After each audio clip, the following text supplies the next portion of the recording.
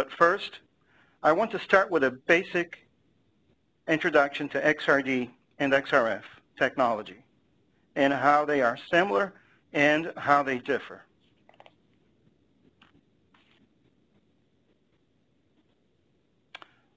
So what is X-ray fluorescence? Very simply put, X-ray fluorescence uses an excitation source to excite elements, electrons within an atom.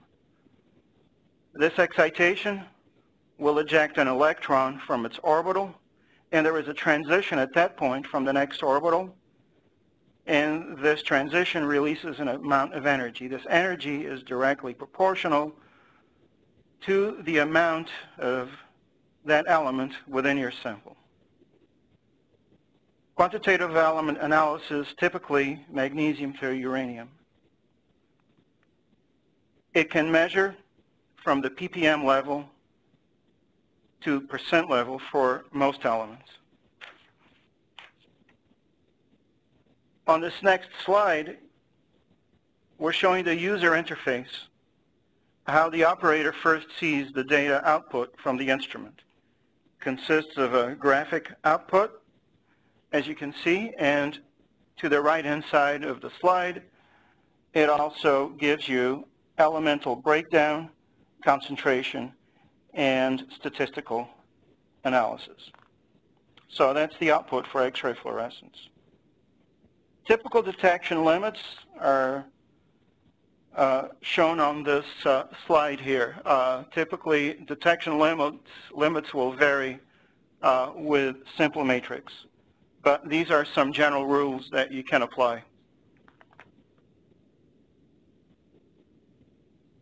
So now we move to X-ray diffraction. X-ray diffraction is a direct mineralogy tool. It can offer qualitative mineral phase analysis, RAF range, concentration-wise, 2% to 100%. Other techniques can calculate or derive mineralogy, but XRD provides direct mineralogy, and this means that it identifies and quantifies the mineralogy directly from the crystal structure of your mineral.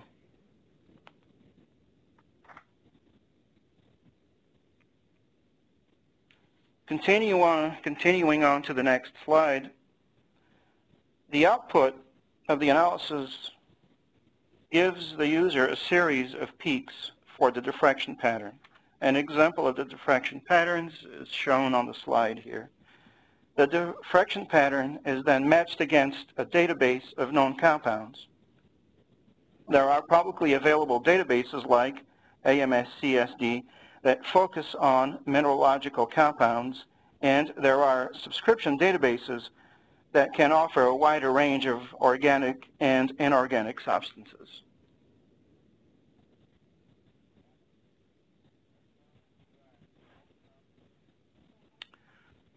The distinguishing difference between the two techniques are elemental versus mineralogy. Both techniques use an X-ray source as a end detector. Both measure the response to X-rays interacting with a substance, and both provide measurement to help identify a substance. The difference is that XRF is elemental. So with an XRF, you would be able to analyze and detect iron, regardless of its state. With XRD, the same analysis will yield information such as hematite or magnetite, shown on the right-hand column. It also XRF will give you total elemental calcium, regardless of how it's structured. XRD can show you the polymorphs, calcium carbonate, calcite versus aragonite versus veterite.